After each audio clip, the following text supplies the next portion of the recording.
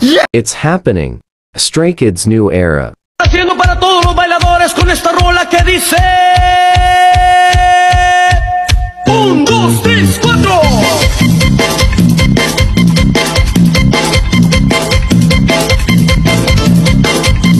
Stray Kids is dropping a whole new full-length album on June 2nd. They released the trailer yesterday, and let's dissect it like always. Oh, and is anyone planning on getting the album?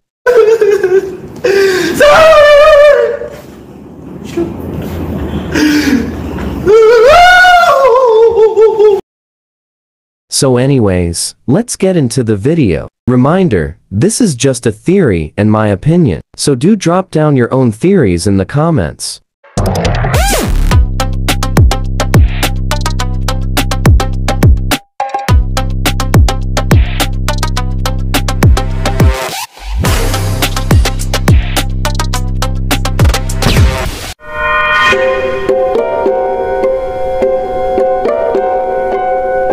First off, the visuals.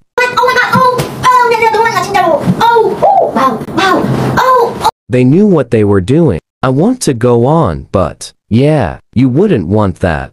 Anyways, firstly, let's talk about how this trailer has so many parallels to their old trailers. Stray Kids usually do that, yes, but this time, we got parallels from really old content too. From Blueprint. No Easy. Maxident. Give Me Your T-My. God's Menu, of course. The Sound. Case 143 and Maniac. Be Me. Freeze. If you're familiar with the lore, you'll know that the kids have clones. And with the parallels that were in this trailer, I feel like this era could be the culmination of the STRAYKIDS clone lore. So maybe, just maybe, this new era could be the introduction to the other Stray Kids. Their clone selves. In Yellow Wood, they split and there were 2 sets of Stray Kids fighting each other. Is this the other set? And to further confirm this point, is SEUNGMIN holding the Yellow Wood ticket here? And SEUNGMIN is so hot in this trailer, I need to sedate. And I'm still in a 50-50 decision. If this could be the continuation of the trilogy.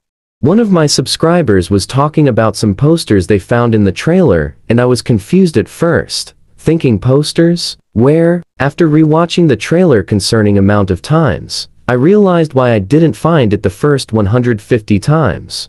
I was too busy looking at that green, shiny wall at the back. So posters. I could be wrong, but this poster says, forever, everything in this world. With the word world overlapping on the poster, which could mean the 4 worlds possibly from each of the 4 album series overlapping in time and space.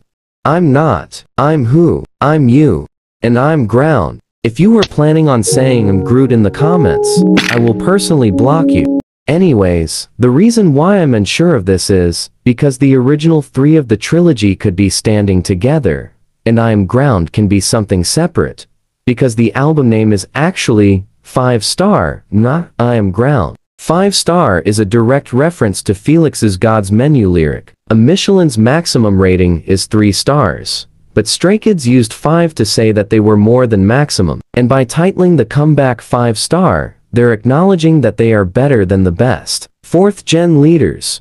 I heard that I Am Ground was actually an introduction game. Like I said before, this can be connected to the I Am series, and the parallels I said before could be references to their past albums, concepts, and themes. The I'm trilogy was about how the kids were unsure about who they were. They were still discovering themselves and finding their path in the world. But now, with I'm Ground, they finally know who they are, so they're ready to introduce themselves again with this comeback. I am ground. It could also represent their evolution in the band, like how the industry gave them personalities to follow, and they ended up being themselves. fighting against the stereotypes.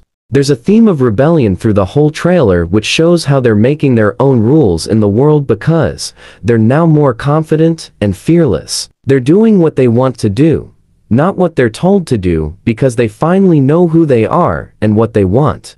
I think it's safe to say, Stray Kids are officially in their rebellion era. If we see IN scene, his angel wings only align perfectly when he's in the museum display. This is commentary on idol culture and how we always put them on a pedestal and hold them to perfect standards while we watch and criticize them. But they're not sculptures in museums, they're humans. To show this fact strongly, he breaks free from there and destroys the exhibit. He was held to perfect standards. He was supposed to be a perfect idol, but he's not. He's IN, which is how he introduces himself, and he comes with his imperfections and quirks which he's now not afraid to show off. Moving to Changbin's scene. It's similar to Han's umbrella scene in Maxident. Another parallel, he introduces himself as romantic, and so is romanticizing life with his fake sprinkler rain, the cheesy BGM, and the beaten umbrella, but that isn't how life is. HYUNJIN mentions the number 644. It is an angel number. It's a sign that you shouldn't think too much and take risks. Do what you want to do, even if it's scary, because you may not have that chance again. This is exactly what HYUNJIN did. He painted a perfectly fine black blazer with red.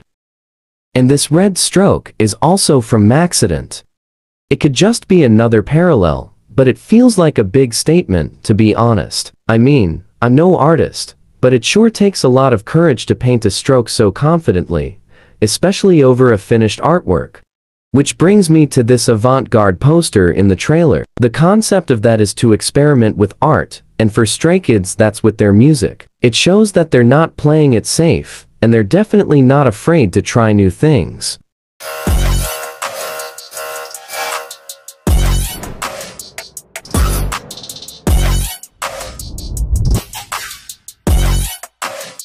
내가 다 이겼네.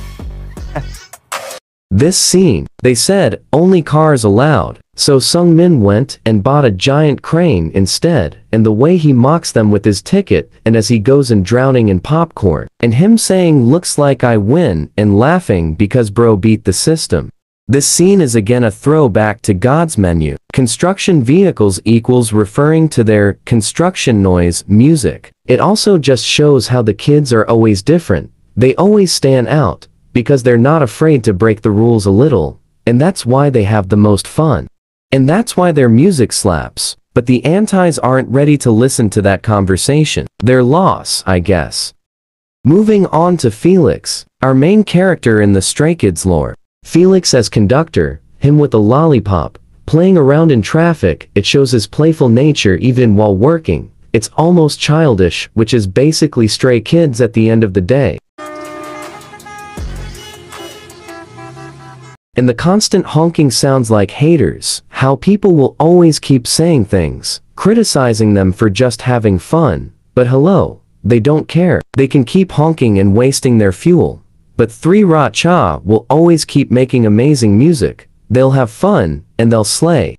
Moving on to Bang Chan's scene. The metronome, the time bomb and the ticking clocks we saw, could be showing the pressure that he puts himself under to be constantly working. Notice how he himself sets this bomb, though.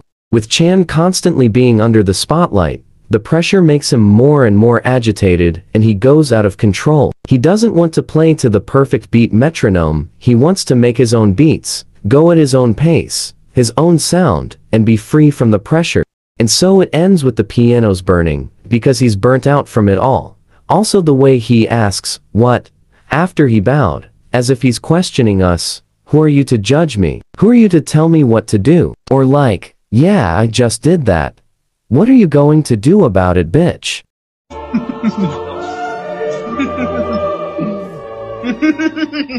Finally, Lino. Lino was very sus through the whole thing. It's so funny that he introduces himself as, "I'm cute," referring to his hashtag Lino is cute while lugging out a. He's lugging out a, sir?